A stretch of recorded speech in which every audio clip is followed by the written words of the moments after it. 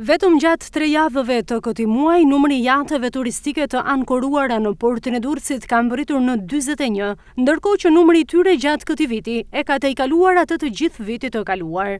Të dhënat e bëra të ditura nga autoriteti portual i Durrësit dëshmojnë se moti i mirë i kësaj vjeshte të parë ka nxitur udhëtimet në pellgun e Adriatikut, ku numri i jahteve që kanë ndaluar në port ka qenë i lartë.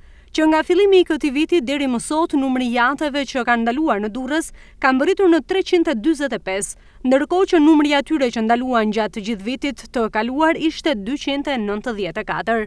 Në këtë mënyrë, rritja e numrit të kësaj kategorie turistësh është tregues i rëndësishëm i progresit të këtij sektori në përgjithësi.